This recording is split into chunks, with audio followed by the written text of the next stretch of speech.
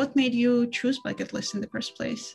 Well, in March of 2020, our entire organization went remote.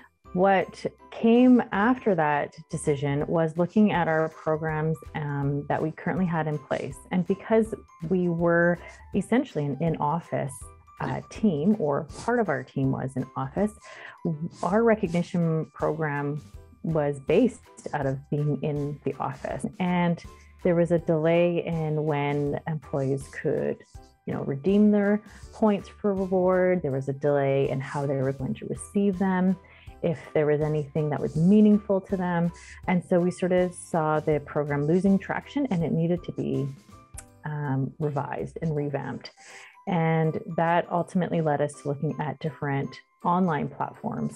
So we looked at a number of vendors. We had a project team come together. We had scorecards.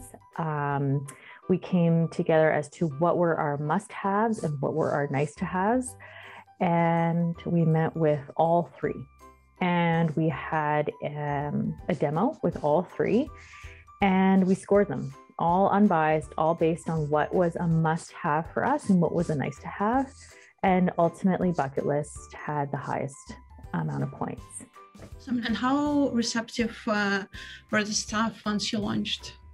Well, we received great feedback, and I think it was really well received. I think once we started to launch and once everyone started to get the hang of going to a new platform, they loved it. We started to see a lot more engagement on the feed. And it was really, actually somebody shared with me that it makes their day. If they're having a hard day, they go to the Bucket List platform and they read all the recognition that everybody is getting. And did you notice any changes after you launched? When we launched Bucket List, people were so excited to start using the platform and, look at a way of publicly recognizing the efforts of their team, but also the efforts of employees across the organization. So that was really the point of creating an online platform too, was, building a sense of community and having an area where we could celebrate the efforts of everyone. So the activity started to really ramp up.